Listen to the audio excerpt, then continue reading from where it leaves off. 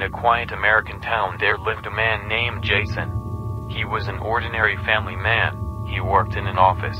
He had a wife, Emily, and a little daughter, Anna. But one terrible night, strange events began to happen in their house. Their daughter began to see shadowy figures in her room, and Emily heard unexplained sounds from the basement. A few days later, poltergeist-like phenomena began to occur in the house. The furniture moved by itself, the walls were covered with mysterious inscriptions, and the images on the walls changed without any external influence. Jason tried to explain all this with scientific reasons, but his explanations seemed less and less convincing. Jason became increasingly concerned, and his scientific skepticism began to give way before the unknown force that possessed his house. One evening, when Emily was at work and Jason was sitting in the living room, the furniture suddenly abruptly rose into the air and scattered in different directions, as if alive. He ran in fright to his daughter's room, where he saw a shadow moving on the wall, and his heart contracted with fear. He decided to hire a paranormal expert who conducted a serious investigation. The expert found that strange phenomena did occur in this house, but could not yet pinpoint their source. Jason began to uncover the past of his house and discovered that a family with a tragic fate lived here.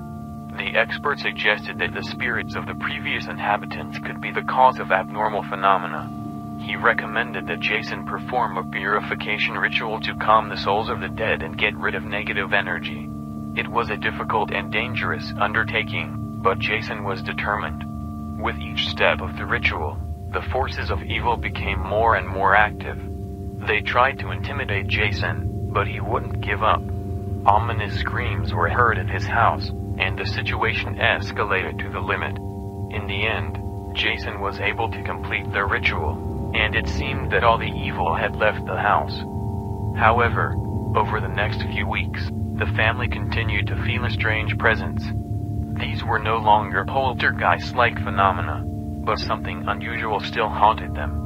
And although Jason and Emily tried not to pay attention to it, they knew that something was wrong. Jason and Emily couldn't shake the feeling that someone was watching them. Every night, when the city street was plunged into darkness, they noticed a strange dark figure in a mask standing outside the window.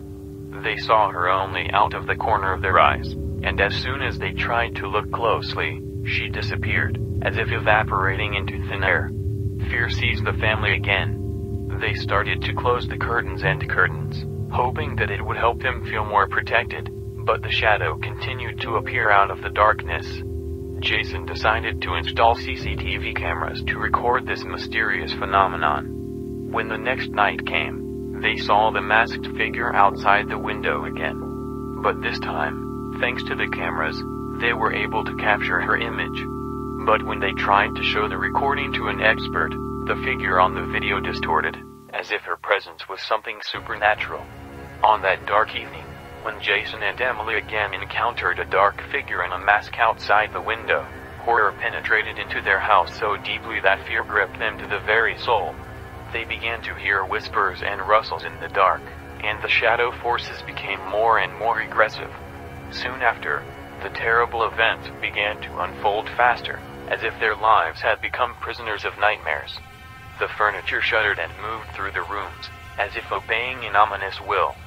The doors closed and opened by themselves, and the house was filled with cold, as if the life force was flowing out of it.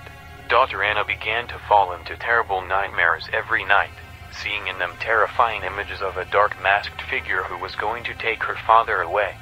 Jason and Emily resolutely began to look for answers to all these strange phenomena and visited a crowd of local psychics and ghost hunters. One of the psychics suggested that there was a curse in the house, imposed by the revenge of the spirits of the previous inhabitants. He proposed to conduct a dangerous ritual of purification and expulsion of sinister forces. However, the process turned out to be even more terrifying than anything they had seen before. Dark shadows resisted purification, and their aggression only intensified. A few nights later, Jason went missing and his family found his blood and signs of a struggle in his room. The next morning he was found in the hospital, unconscious, with his hands cracked with blood. The doctors were at a loss. as they could not determine the cause of this condition. When they tried to ask Jason what had happened, he only whispered the image of a dark figure in a mask. The mask has become a symbol of fear and horror for the whole town. Residents began to hear ominous rustling and whispering in the darkness, and many claimed to have seen a dark figure watching them from the shadows. The house became a gloomy maze of nightmares, where every step led to a new horror. The furniture groaned and creaked as if it had found its own life, but carried only death and destruction. All the objects that someone from the family touched remained covered in blood, as if she harbored a thirst for horror and suffering.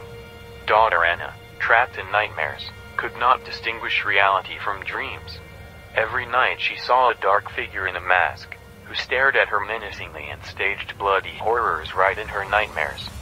Fear seized the girl, and she could not find a way to get out of this nightmarish cycle. Jason and Emily, desperate, turned to the crowd of psychics and ghost hunters for help. They tried to perform dangerous rituals and remove the curse that had overthrown their lives into a hell of horrors. But the forces of evil opposed them, and every step towards purification was accompanied by new horrors and streams of blood. A few nights later, the horror apocalypse came to the house. Everyone was bleeding, and the house was filled with deadly cold. Doctors and psychics who came to the rescue became victims of mysterious forces, and their bodies were found bleeding in different parts of the house. Jason and Emily, turned into living corpses, could no longer stand up. They were doomed to live in this hell of horrors, locked in their own house.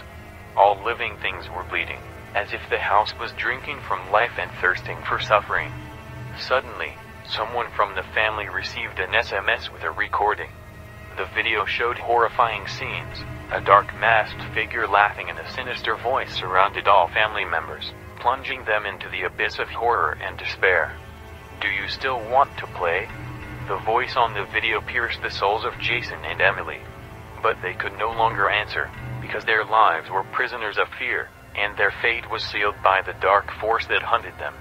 As a result of this terrible story, if you want even more scary and dark stories, subscribe to the Mr. Scary Stories channel. There you will find even more exciting and intense stories that will touch the darkest corners of your imagination. But be careful, you will have to face the nightmares and horrors that await you in the world of Mr. Scary Stories.